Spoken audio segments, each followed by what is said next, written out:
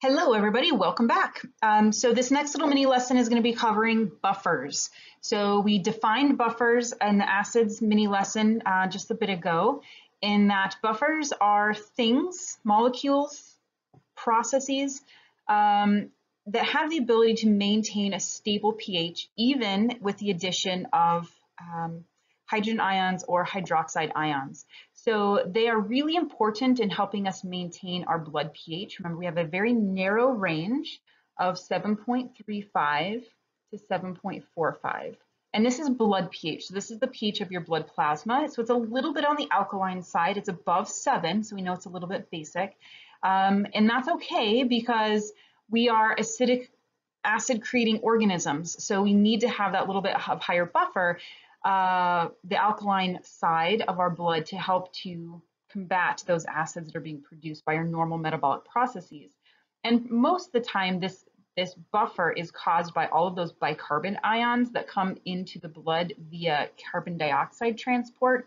So if you go back to our respiratory system, we remember CO2 going from the tissues into the blood, goes into the red blood cells, dissociates into hydrogen ion and bicarb, and the bicarb gets chloride shifted out into the plasma.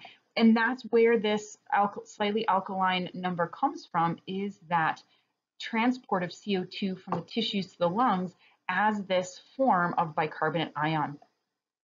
So this chart, this kind of flow chart, breaks down our different buffer systems that we have in the different compartments. So we have some that are just only found in the ICF inside of our cells, and we have some that are only found in the ECF outside of our cells, and then we have some that kind of straddle both compartments. So for the first one, in the ICF, we'll talk about the phosphate buffer system first. So this is a chemical buffer. I think I have it written here. We have this thing called H2PO4. Which is dihydrogen phosphate. So the H2 is a dihydrogen and the PO4 is the phosphate group. It's one of those functional groups from general chem or organic chemistry, or however you took it. And this is in a reversible reaction to H plus HPO4, 2 minus. Okay, so because it has the ability to go in both directions. Let's say you are in an acidic environment. So if you have high hydrogen ion concentrations, what you have is you will have this population of the HPO4, the monohydrogen phosphate, will be able to tie up any excess hydrogens and produce this H2PO4. And so the way that it serves as a buffer is it has the ability, the HPO4 can tie up hydrogen to become the H2PO4. That would be what would happen in an acidic environment. If we are in a basic environment, so we have not enough hydrogen ions, we don't have enough, we need to make more, we can take the H2PO4 and split that apart and to release the hydrogen ions into solution to try to bring the pH back down to normal. So this equation can happen in both directions, and it's found in the ICF. So it's the main buffer inside of cells to maintain the pH of the cytoplasm. The protein buffers, so these protein buffers can be in both inside of cells and outside of cells. Wherever you find a protein, you have the ability to do a protein buffer. The hemoglobin buffer is only found inside red blood cells. So we saw that a little bit when our CO2 went into carbonic acid, which dissociated, the bicarb got kicked out into the plasma, but the hydrogen ions got buffered by the hemoglobin. And this is what it's talking about, is the amino acids in the hemoglobin have the ability to buffer hydrogen ions. And then all amino acids, all proteins, and then within the plasma, we have the plasma protein. So that's why protein buffers can be in both inside of the cell, in an ICF compartment, or outside of the cell in the blood plasma or in an ECF compartment. So I have a specific slide for the protein buffer, and then I have another slide for the carbonic acid bicarbonate buffer system. We'll see that again. So let's take a look at the specifics of how an amino acid can be a buffer. So if you remember, an amino acid is kind of a small organic molecule. It's got a carboxylic acid on one side, and it's got an amine group on the other side. So in a neutral pH, we can have the amine hook on to, it can be like an NH3 plus. It's got an extra hydrogen ion that can be bound to it. And our COO, the hydrogen ion is lost on that. So let's say if the pH decreases, so if we're going to an acidic, right? So this is going to be an acidic condition.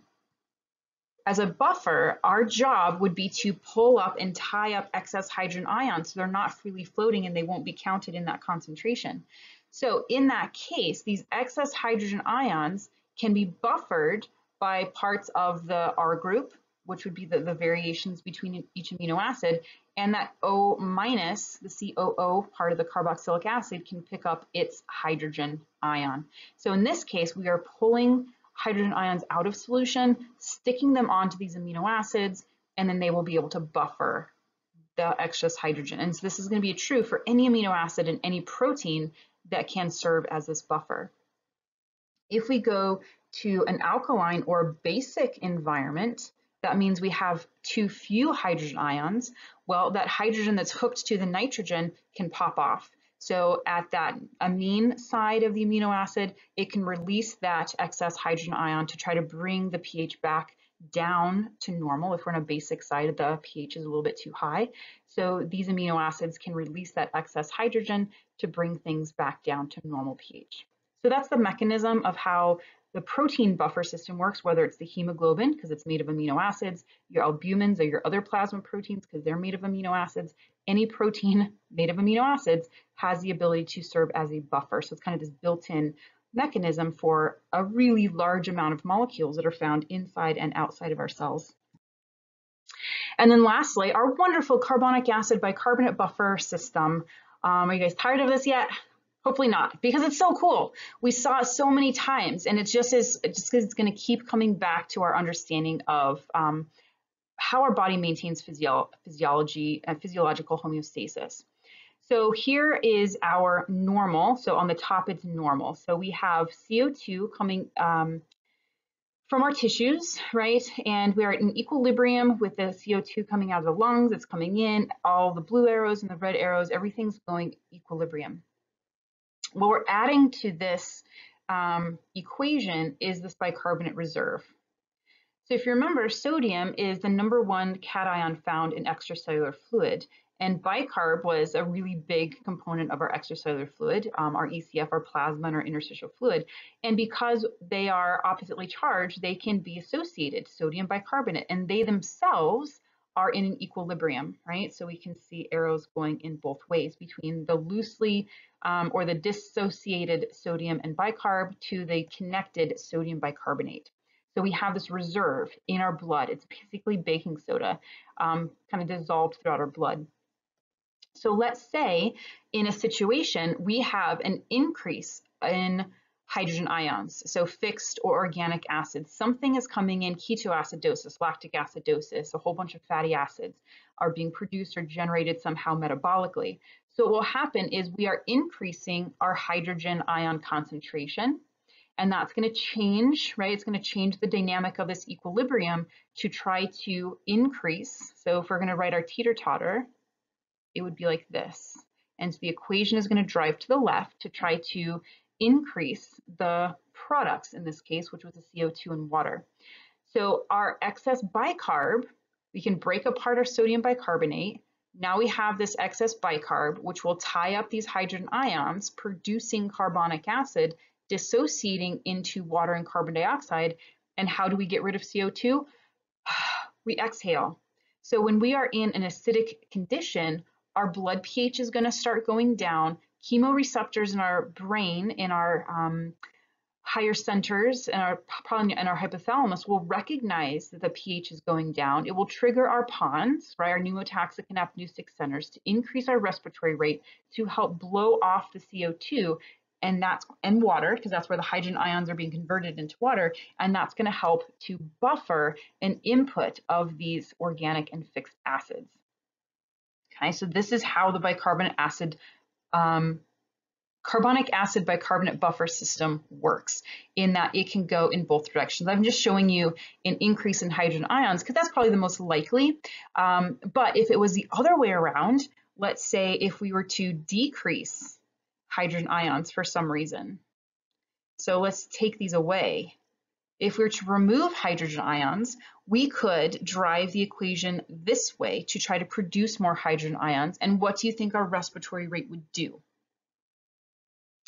It would slow down. Our brain would be reading that our blood is a little bit alkaline. It would slow our respiratory rate, not exhaling as much CO2, holding on to that CO2 more in our lungs, keeping it in the blood longer, which is going to drive that equation to the right, trying to replace those hydrogen ions that would be lost. So that would be our teeter-totter like this. And so we're driving the equation to the right. So this bicarbonate acid, I keep saying that, carbonic acid bicarbonate buffer system can go in both directions. And it really only works with those fixed acids and organic acids. There is a limitation to this buffer system. And we saw that in Grandpa's case, in that respiratory system case study. You cannot fix a problem, an acid-base problem, with this buffer system if CO2 is the cause of the problem. There's limitations. We are limited by how much reserve we have, right? So if we are running out of our bicarbonate reserve, we can't use this as a buffer system. If our lungs are not functioning properly, like in Grandpa's case, or somebody with emphysema or COPD, that's the cause of the problem. They're producing hydrogen ions because you have too much CO2. You can't rely on this system to fix the problem if it is the cause of the problem. So in that case, the body would have to rely on some of those other buffers, the hemoglobin, the protein, the phosphate buffers in the ICF, and mainly rely on the kidneys to get rid of the excess hydrogen ions because your lungs can't do it.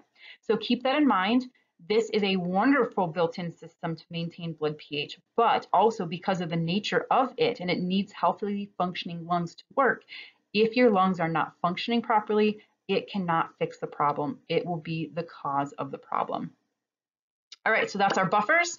Then the next few videos are going to be about acid-base balance and how our body compensates for different imbalances. All right, I will see you next time.